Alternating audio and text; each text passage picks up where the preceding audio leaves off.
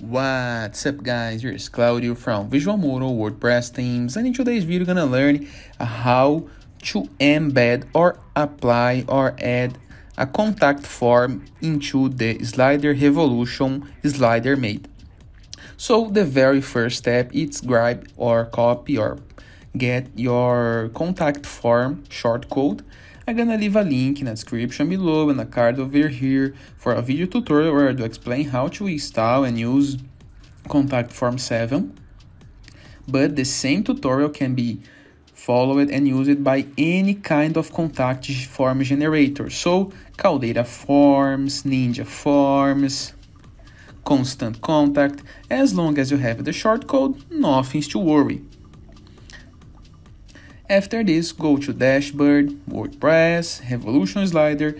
I'm gonna create a new slider just to show the process, but you can apply it into your previously made slider, hovering the slider and clicking on Edit. I'm gonna apply a color background to this new slider, just to make it easier to view. Now, I'm gonna be adding the contact form shortcode. Go to Add Layer at the top left corner of your screen, apply a text layer, and simply post the contact form shortcode right here. As you can see, the contact form content will not show up as it is into the slider. You're just gonna be able to see the shortcode. There's nothing wrong about it. As soon as the final user see the slider or you preview the slider, as I'm gonna be showing in some seconds, you will be able to see the complete contact form, not only the shortcode, but here at the background you only can see the shortcode. You can apply icons, you can apply extra content, you can apply content around it, next to it, over it, above it.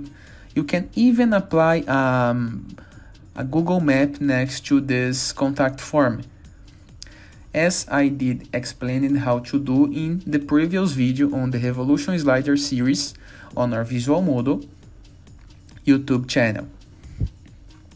Take a moment to review. Here's the preview of the slider. You can preview in different screen sizes, for example, desktop, laptop, tablet, and phone.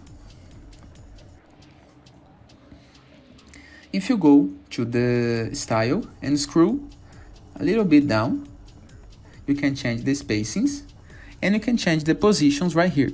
Position and size. Widget, height, X and Y, position and size.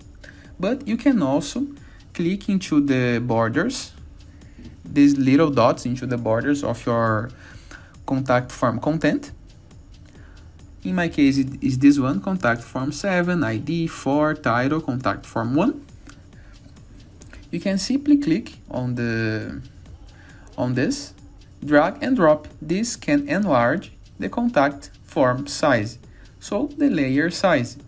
If you preview the contact form right now, you can see that the contact form is now occupying more space on your slider, and you can use the same method to organize your other slider contents. You can move it around the screen.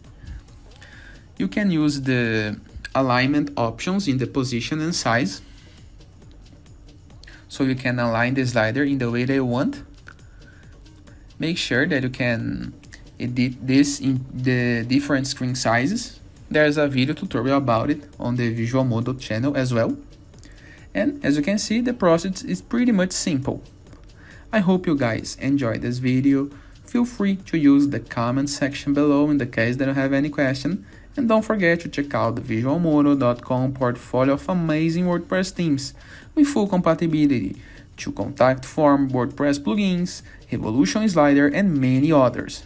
And I see you later. All the best!